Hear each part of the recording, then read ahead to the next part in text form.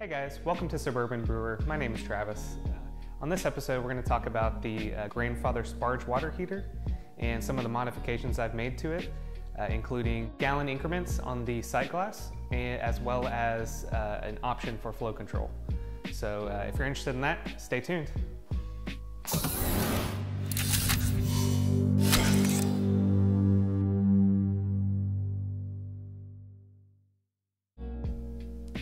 Welcome back.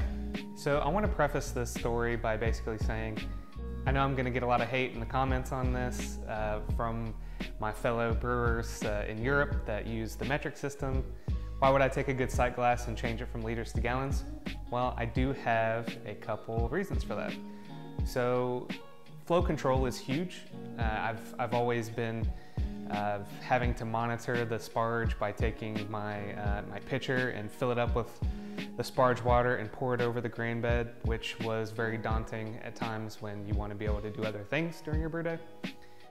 So the only other thing I've done was put 1/2-inch silicone hose on the spigot, and you can either have it fully closed or fully open, and you still have to do some sort of babysitting on that type of Sparge. So my idea was I wanted to repurpose the existing sight glass and buy out, as few pieces as I needed to kind of build my own sight glass and flow control solution, and with an added benefit that I was going to recalibrate for gallons. All right, so we'll get into kind of my my little bulkhead here.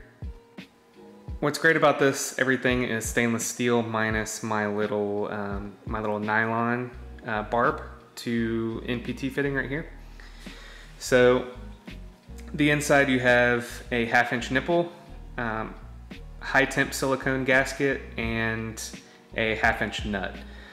And basically threaded that nipple as far as I could into the T and got a real tight seal. You don't want to over tighten on the inside. You don't want to compress that gasket too much that you will get some kind of leakage. So make sure that you tighten it just enough.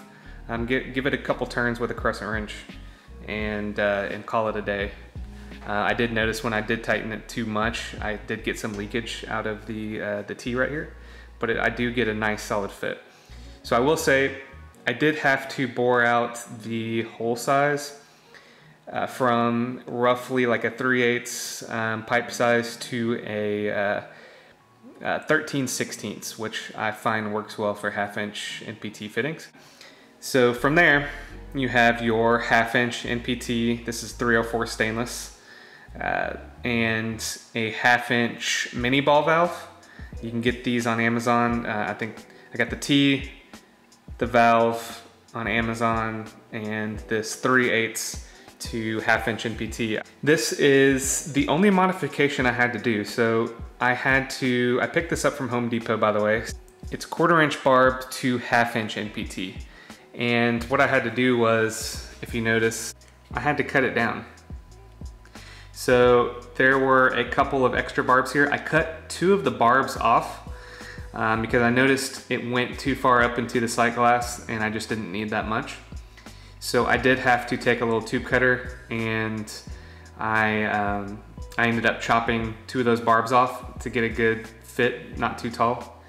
And also, to get this to fit flush, to screw in here flush, I had to shave off some of the threads. So I took the same tubing cutter and I chopped off about I want to say a 1/4 inch of the threads so that I could throw some thread tape on and really grind this and get this to fit flush. Any height that I have here is going to raise that sight glass up to where it's going to be past the kettle. So I didn't want that. I wanted it to be as low as possible.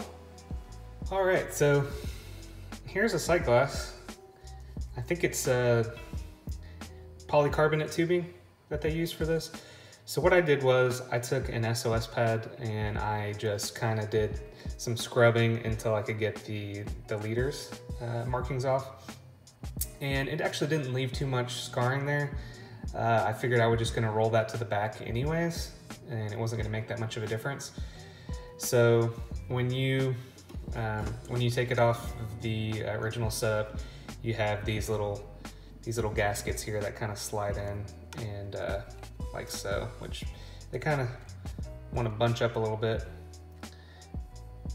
So, which this slides onto that little black barb inside of the original Grainfather spigot. So I realized that I could use a 1/4 inch barb to get that to slide onto, and I could get this to work really well.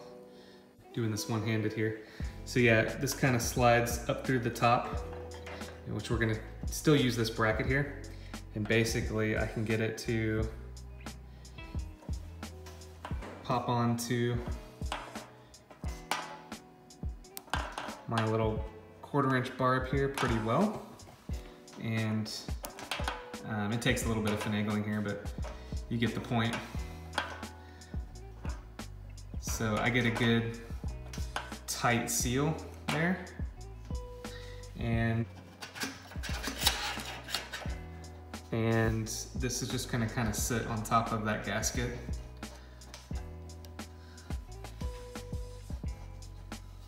If I wasn't doing it one-handed, I would work it on just a little bit more, but you get the point, and basically we're done. All right, so here you will notice my gallon increments here. So 1.5, 2, 2.5, 3, 3.5, 4, 4.5, 5. So when you first buy this, you know, they tell you it has a 4.35 gallon capacity, which actually this thing, if you fill it up to this max line right here, it is roughly 5 gallons. So it's, I think, just right above 5 gallons. So if you take 5 gallons as being the max and their max as being 4.35 gallons, you have a discrepancy of 0.65. If you're gonna make this adjustment, 0.4 is your dead space that you won't get in a fly sparge setup, and there's an extra 0.25 gallons that gets either caught up here in this in the spigot T and in the sight glass, as well as some still in the kettle that runs out. So if you're doing this adjustment using this, I would recommend using 0.65 as your dead space. Honestly, it's good to keep that dead space to make sure that your element's not gonna run dry in this. And if you're not worried about it, you just add the extra water, let it run off. You know, set the flow on your valve to what you want it to be, and then when it's out, you're done with your sparge. So I wanted to show you guys my setup here. So take a step back. I've got this brewing table, stainless brewing table that I've used on prior setups. So I've got my my Sparge water heater that sits on top of a crate to kind of give it a little bit more height when I do my sparge. So you'll notice I've got my Grainfather on the ground, baskets up, and this is just a little demo on the fly sparge. So right now I've got about 3 gallons in this guy right now. And this is just my leftover, so 3/8 silicone hose. And it's got the, you know, your little fly sparge attachment to kind of give it a little bit of extra spray. So when I'm ready for my sparge, what I can do is let out kind of a flow that makes sense, and let this kind of just sit over the grain bed and do its thing.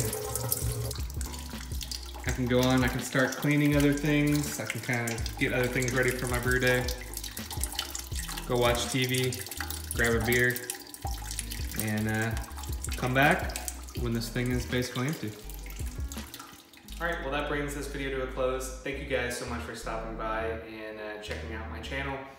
I promise I'm gonna get to brewing some beer soon. I just finished a Munich Helles a couple weeks ago. It's got 1 more week left to go, and I'll do the tasting and I'll wrap up the brew day and tasting in one video. I seem to like that format a little bit better so that you guys aren't watching a brew day then waiting to see the tasting. So I promise that's on the way. There will be a lot of Grainfather brew days, some tips and tricks. I'll continue to do DIY stuff like this. So if you guys like that kind of thing, please consider subscribing. We'll see you in the next video. Thanks.